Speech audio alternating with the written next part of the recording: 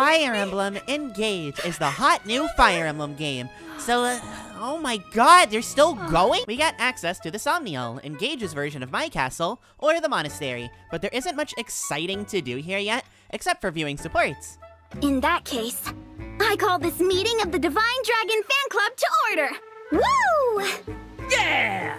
So there isn't much exciting here to do yet. Before we start the next chapter, we see a cutscene with two extremely Giga Chad units, Chloe and Louis. Yes, the Armor Knight is actually insane in this game. Miracles do happen. Actually, though, before we start the chapter, 1 second.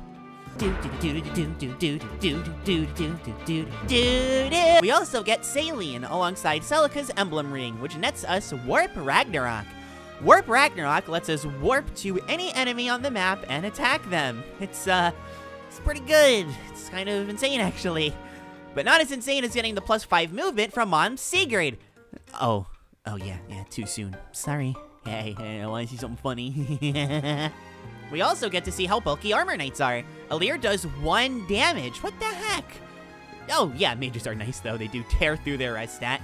I still have 5 HP, though. Maybe you can Alir... What? Thankfully, we have the... Dragonic Time Crystal. Wow, they really didn't care with this one, huh? Anyway, let's just rewind. Yay! Saline has a nice chat with Louis and Chloe, and while Chloe's fairy tale shtick gets old really fast, Louis is eternal.